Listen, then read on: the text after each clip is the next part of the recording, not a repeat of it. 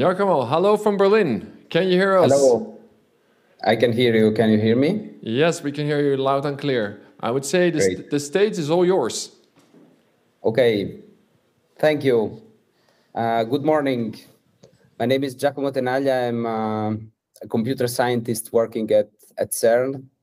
And while my daily job is like a system administrator and in the team providing the scientific computing platforms for the CERN community and the config management tools, I'm also working part-time at the CERN open source program office. And so I'm happy to be virtually here with you today to present you a little bit what is going on, what has gone on behind the scenes. So a bit of the backstage of our initiative to start an open source program office at CERN, and a little bit of a future outlook. I'll start with a short presentation about CERN. So we are an international particle physics laboratory located in Switzerland and France. So actually the dotted line you can see here is the border between the Swiss side that contains the lake and the French side. And we've been founded in 1954, and the core mission of the organization is to provide is to make like fundamental research to uncover what the universe is made of and how it works. So in practice, we study the very small to understand the very big. This is what they say. And we have around 2,500 staff and 12,000 researchers from around the globe. So the idea is that we maintain and run a laboratory, and when you do your research at your organizational research center, and then you come over to actually do the experiments live at our lab. So our flagship machine is a 27 kilometers particle accelerator called the Large Hadron Collider.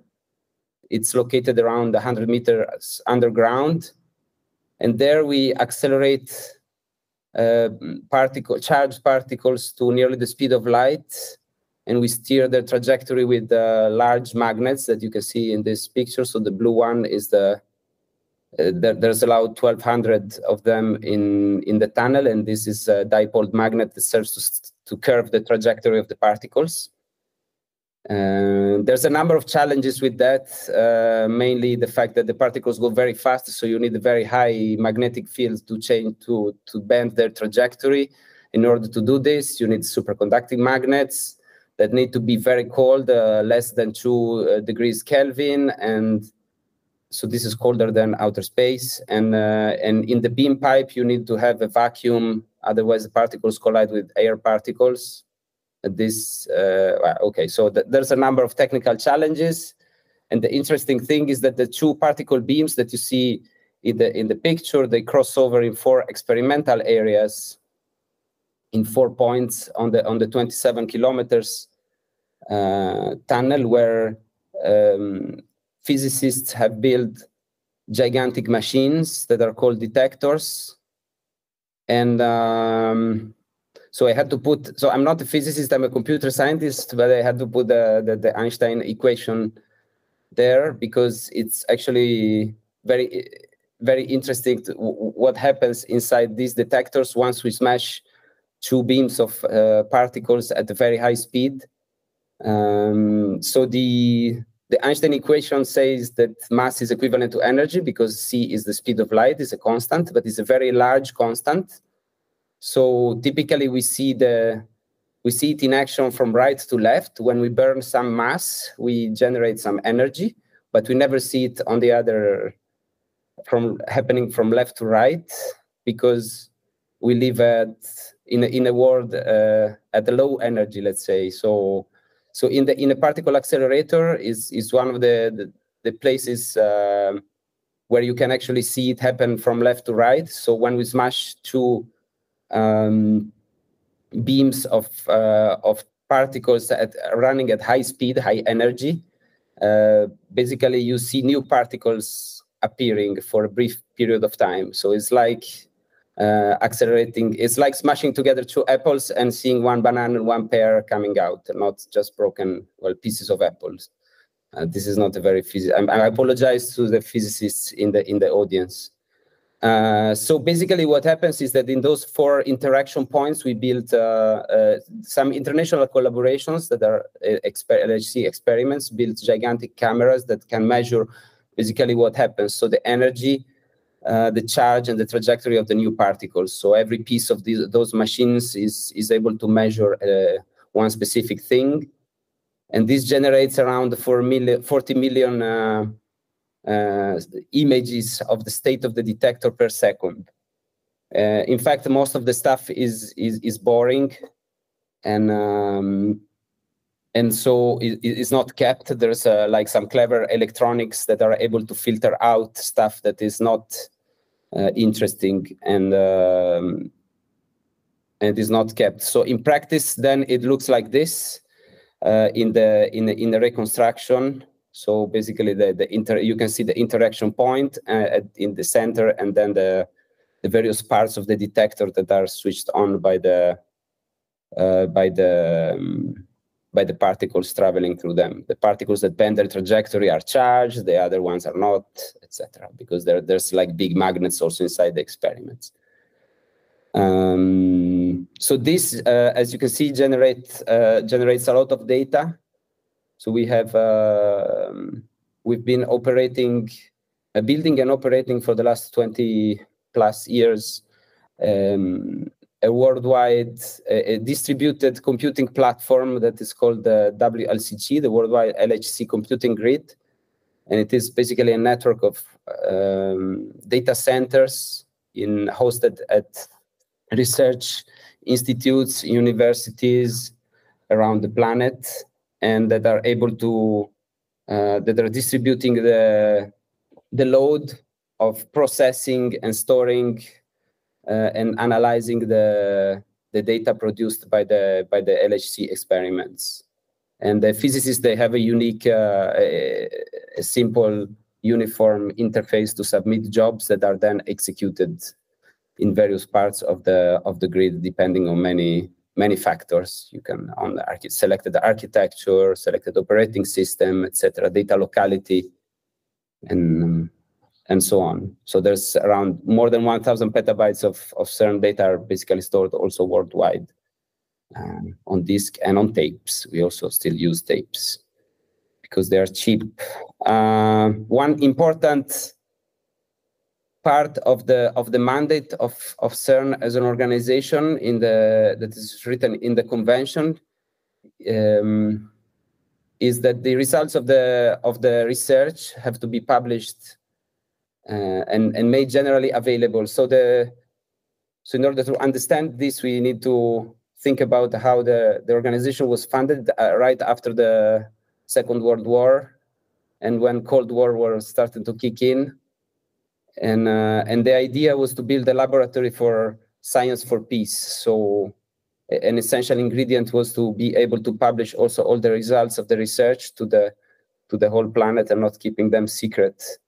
So this has been really an important guiding principle throughout all the history of the organization. And this has led to initiatives that are then, that you can see a little bit in this timeline from, I mean, one of the most famous one was the invention of the web in 1989 to share documents between physicists and scientists. That obviously was a successful one. We also have been active in the open access area since over the last like 10, 20 years, in lowering in getting rid of the paywalls for accessing the results of CERN research. On the open data side, we have launched like an open data portal in 2015, where the experiments can publish their raw data for people to take a peek, analyze and run some simulations at home and this kind of stuff. And also to reproduce, it's very important to to be able to reproduce and reuse the data. So we have a dedicated framework that we developed. And in 2022, we got approved by the CERN management an a real open science policy that is covering all the aspects of open science, including open source hardware and software. And for this, we got the OSPO approved last year. I wanted just to take also a step back and look at open source specific milestones. And we can see that the culture of sharing at CERN started in the 70s. We had the first iteration of the CERN School of Computing that is still running. And the idea was that computers started to really take over the scientific landscape, and CERN thought we needed to educate scientists, computer scientists, and engineers and physicists to the usage of tools for high energy physics.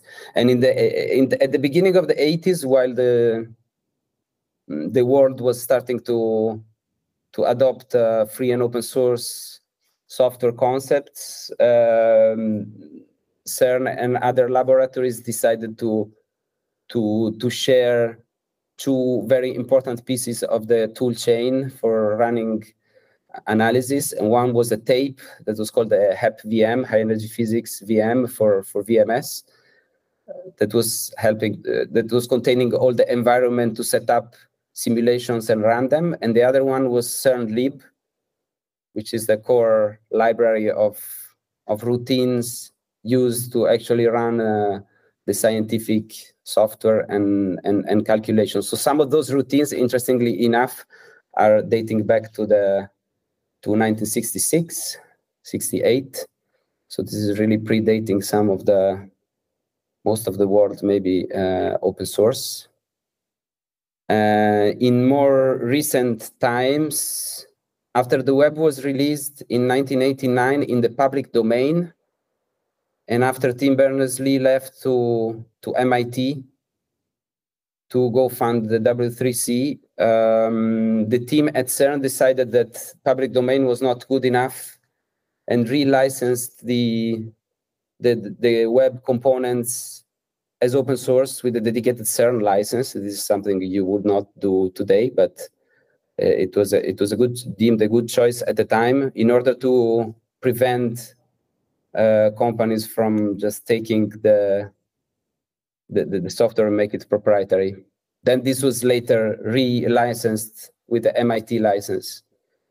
And in the last, then after that, our colleagues making custom hardware for CERN accelerators. There's a lot of custom, of course, stuff that we have to design. Started to adopt also concepts similar to those of open source. So the 4 freedoms of software, but just adding the freedom to manufacture the hardware, to share their designs. And in 2011, Javier and his team wrote the CERN Open Hardware license that is now at its second version, has been published a couple of years ago.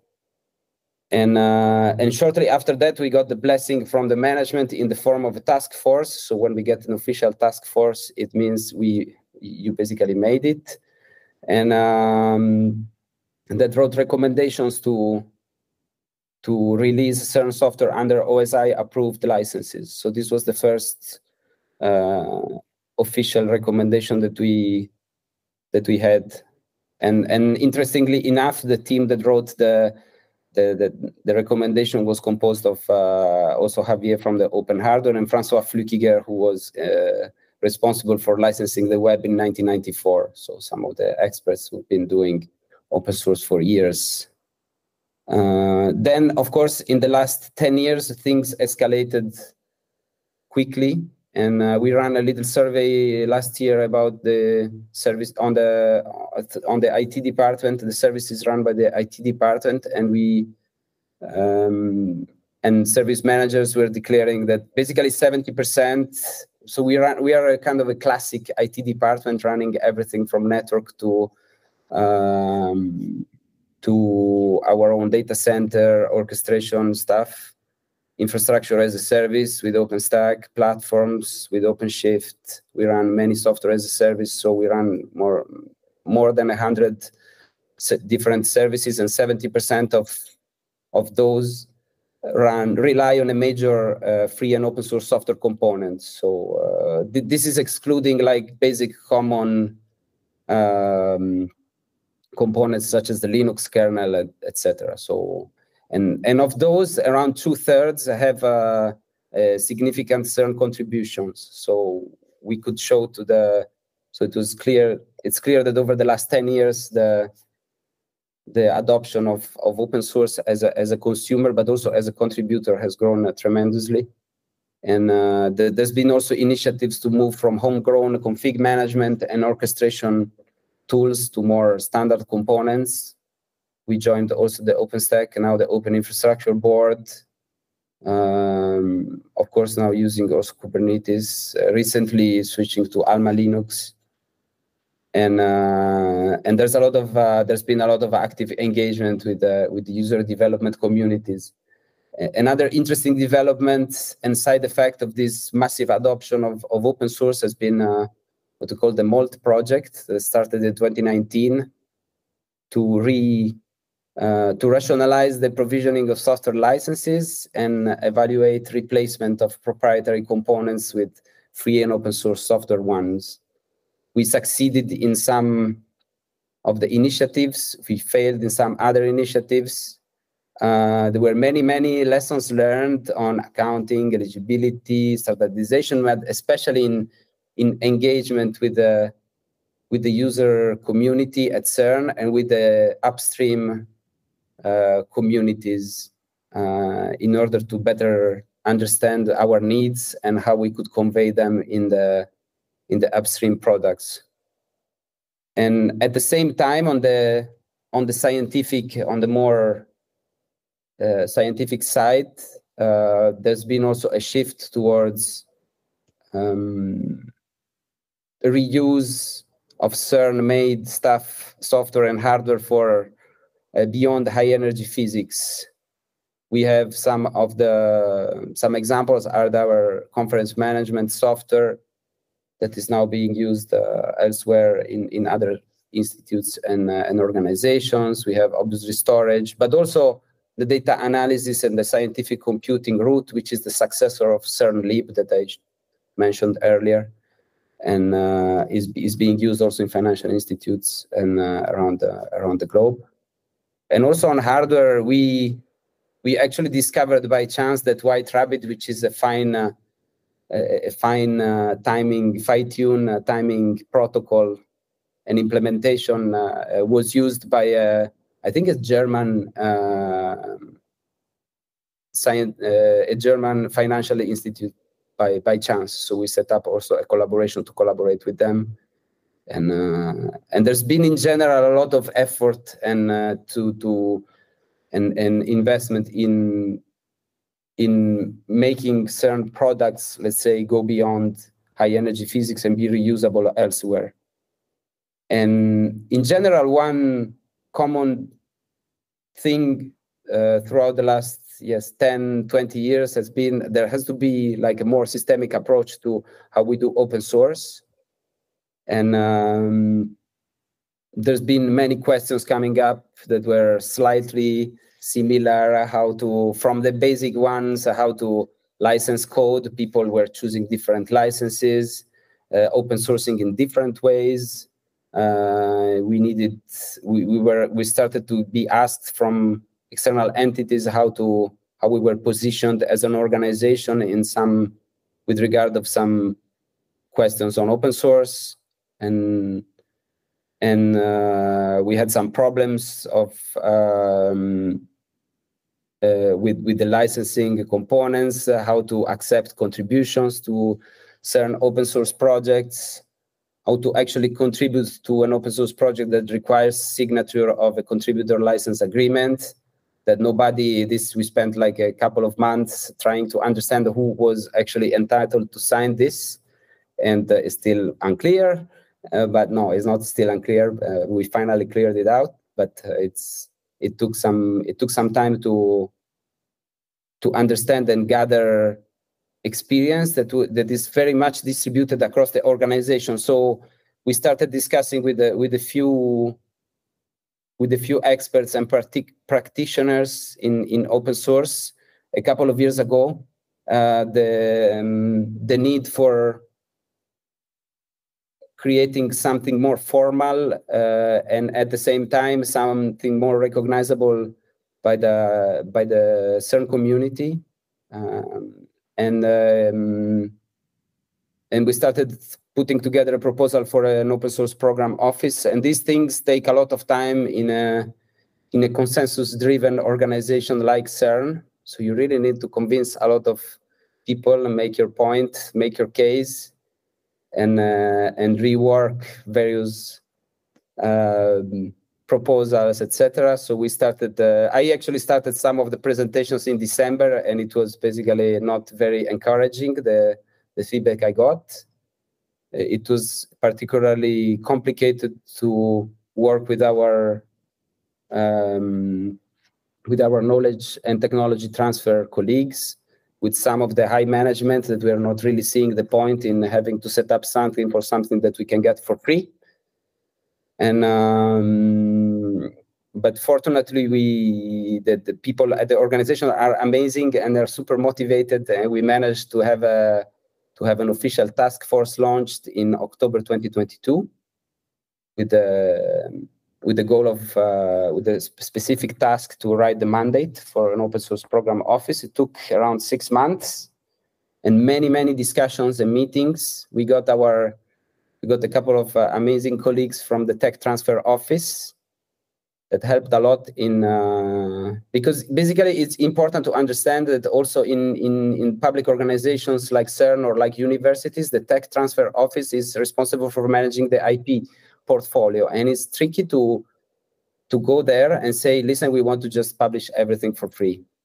So it's a challenge, and I think it's great to have people who are able to understand also open source business models and to try to have them on board and to involve them, and that they were actually very instrumental in getting the mandate approved in May 2023. We had the official meeting in September. Then we had a great logo designed. You can see here some sketches, and then we had the launch event in November last year. So this is the final logo that we chose, the mandate is, as most of OSPOs, is divided in 2 parts, one internal and one external. So internally, we are mandated to basically consult, advise, and train, trying to consolidate all the knowledge that is scattered across the organization in a single place, and to have a single voice, and in particular on open sourcing CERN software and hardware. We are also mandated to track the dependency of CERN and on free and open source software components, in particular for critical IT services critical to the operation of the organization.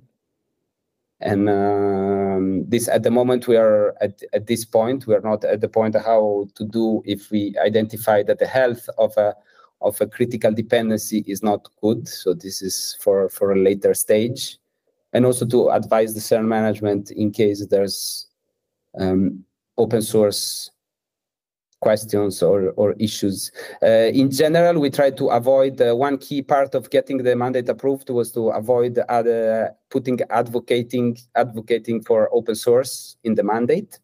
So of course we are all like open source enthusiasts, so it kind of comes naturally, but the official mandate is not specifically talking about advocating for open source. And then in the external mandate is more about showcasing the contributions to open source made by the organization, and facilitate partnership with external entities and promote the lab as an open source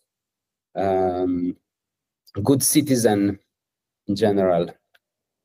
So in practice, we're a group of 12 people who in real life do other things that are typically linked with open source. We have a person who was the project leader of the root software. We have Javier, who is the open hardware guru. We have the head of the open science office. We have many people doing, we have, of course, both kinds of physicists, the theoretical and the applied experimental physicists, because they both use and produce a lot of open source. We have engineers, hardware engineers and software engineers. And we have our knowledge transfer experts. We have been lucky enough to have been joined by a knowledge transfer legal advisor. And already, this was last month, I already learned a lot about how to write things, what to write, what not to write in official documents. So it's actually very interesting. And every one of us has around 10 to 20% of our time allocated for this. We have a few interns as well who are 100%, fortunately, who can help us. And they're actually a great driving force as well. And but in general, we operate as a part of our job. So it's not, there's no one fully 100% on this.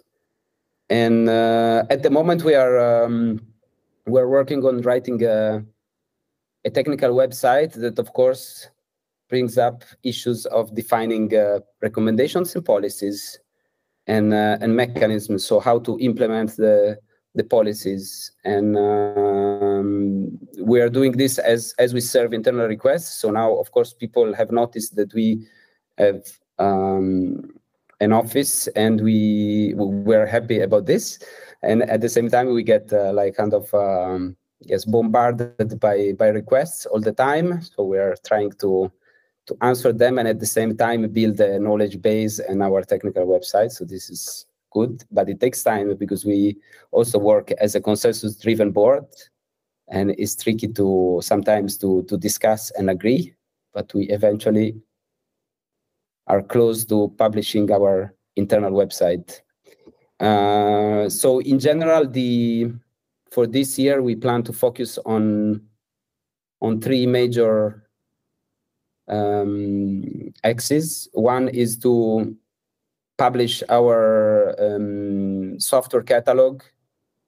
So we have an internal GitLab instance with tens of thousands of projects, and we have a few hundred. If you search on GitHub, there's a few hundred organizations that are linked in a way or another to CERN. There's an official CERN organization with a few tens of projects, but then there's many other organizations. And so we would like to provide another a catalog where we showcase basically where projects can opt in to be part of, and can be seen all in one place and searched all in one place. So this is being developed and will be published later this year, basically together with the new version of the open hardware catalog that has been worked on and will be published as well this summer. Yes. Then we, of course, with the mandate, we have been asked to produce a yearly report, and so for this we need something to measure, and which is actually great because we in general like to measure things, but also we would like to start providing projects some meaningful metrics and ways of measuring their project and observing how they are doing in terms of both quality of their contributions to external to other projects, or in general how they are doing in the community of if they are able to build a community, if there's contributions to their project that they are maybe not noticing, maybe there is a pattern that we can notice of other organizations contributing to a set of projects. For this, we are going to look at the chaos metrics over the next few months, and hopefully integrate all this and deploy some tooling for measuring. So we can provide it to the CERN community. And another request that we have outstanding is to set up a training program for our developers. Probably it will be like a short, like 1 day training on how to publish code, how to do things properly, how to accept contributions. So documentation is piling up. We are really starting to write a lot of documentation. So it will be probably there is material to write a little internal course to help people. One thing that is very peculiar is that in general development teams change a lot. So people come and go all the time. It's very rare that people stay for more than a couple of years. Some people stay just for summer as summer students, and they do like significant contributions to some projects, hardware or software. Some people stay for around a year, and some people come and go every few weeks or months. And so it's very important that practices are kind of consistent across the board. And this also can help us in identifying what's going on and showcasing to the society, but also to CERN management that this actually matters and that they did a good thing, deciding to create, to approve the creation of CERN open source program office. So also the training of people, it's instrumental for this. So I think this is more or less everything I wanted to say for today, to present you about the CERN Open Source Program Office. And I really wanted to thank, I've been in contact with some people that I know are maybe in the audience, and I wanted to thank them for their help. And I wanted to also thank my colleagues and my colleague Zunie, who couldn't be here today, for the opportunity to present and for their help in building this presentation. All right, thank you, Giacomo. Raise your hand if you have any questions. Since there are no other questions, a quick one. I was wondering how many people are involved in maintaining your infrastructure, your IT, all of the systems you mentioned in the beginning. So the systems I mentioned in the beginning are just the grid systems, and on my team we are about 10. But we do many other things. We do of course the grid computing is I think we have around 15,000 boxes, physical machines, and but also we provide the config management tools for the whole organization. So we have some central Puppet infrastructure and secrets management, and yeah, many other glues to make everything work. So we're around 10. I would say we're around 9 full-time equivalent. The IT department that is developing storage systems, conference management systems, running IP telephony systems, network, we are around 250. Yes, this is mostly the IT infrastructure. Then, of course, there's IT everywhere. I mean, everywhere, everyone is developing software and doing infra stuff. But yeah.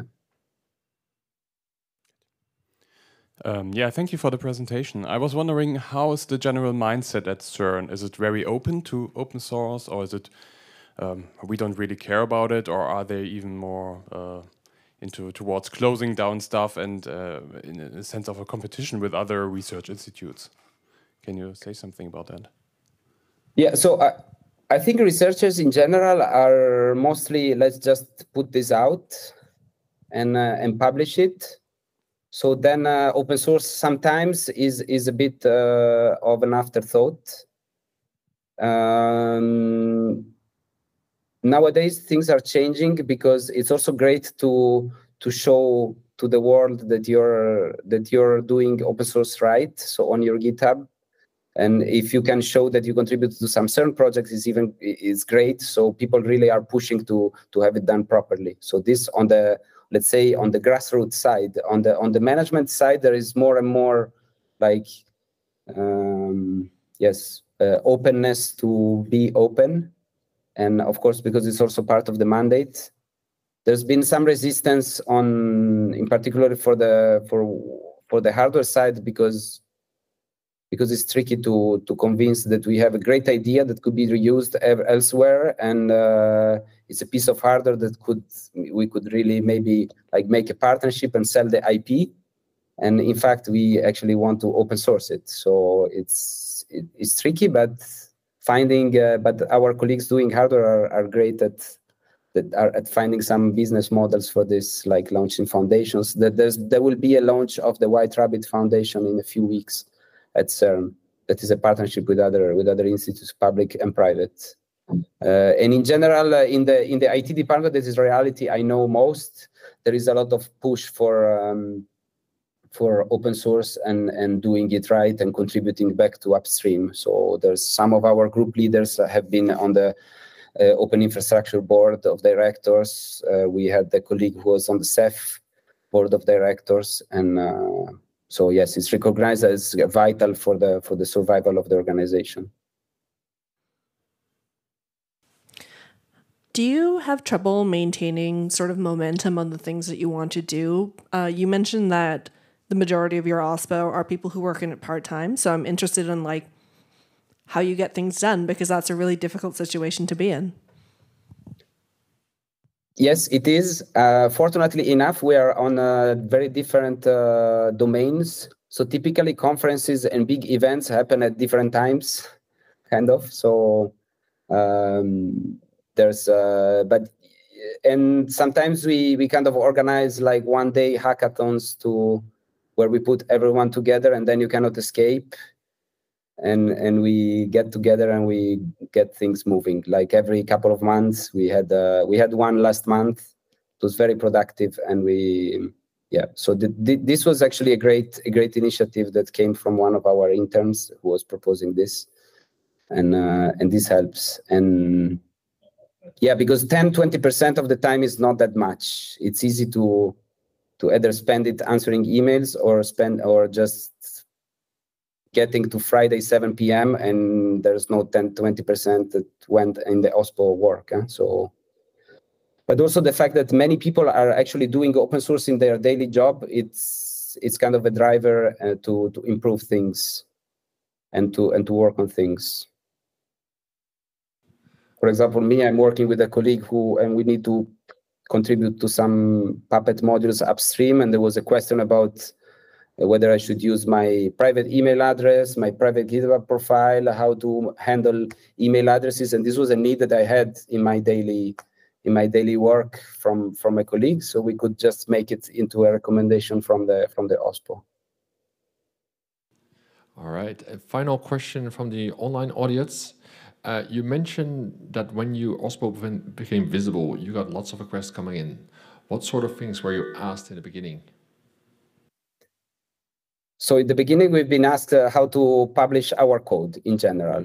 And this is the most frequent question, which is also normal. And because people realize that this could have an impact and maybe they were not thinking about it. And then you get, requests to publish like projects that can vary in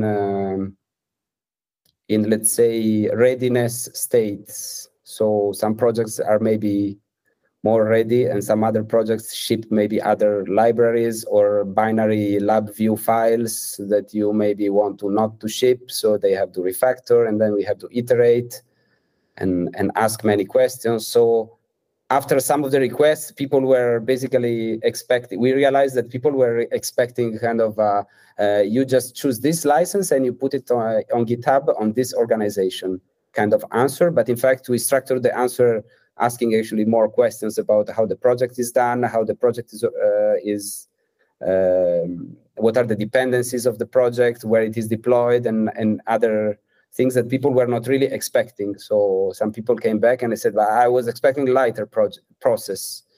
But in fact, asking all those questions helped in understanding the nature of some projects. And then sometimes the recommendation was maybe it's not a good idea to open source at this point. You should do this before. And then maybe the team decided not to open source in that case. So. All right. Thank you, Giacomo, for your great talk.